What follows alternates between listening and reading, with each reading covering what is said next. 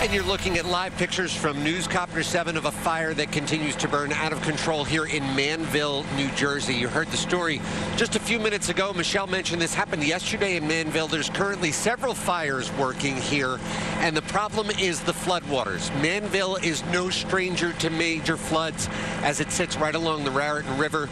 This is a particularly bad case. This is a commercial building here at the intersection of the Manville Causeway and Main Street, and you can see this fire here continues to burn out of control. There's not even any fire trucks here at the scene.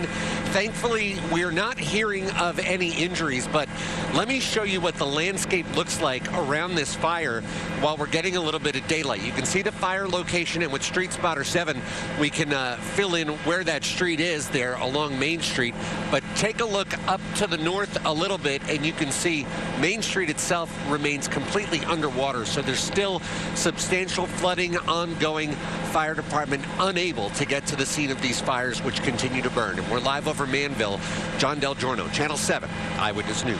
Unbelievable. Unbelievable to see that. Thank you so much. Sobering. Yeah. You're thinking it's all drying out and we got... You guys just remember, and it's hard to understand too, we've got a beautiful day out there. Yeah. Why in the world is the water up so high? It's because first we see the streets flood, which happened during the rainfall, and then that water runs into the creeks, the smaller bodies of water. Then the creeks have to empty into the rivers, and so that takes sometimes several days for the rivers to come up, and while they're cresting, they can stay above flood stage, and you're wondering why won't the water go back down. It's not until we reach that highest point that they can start to recede once again. So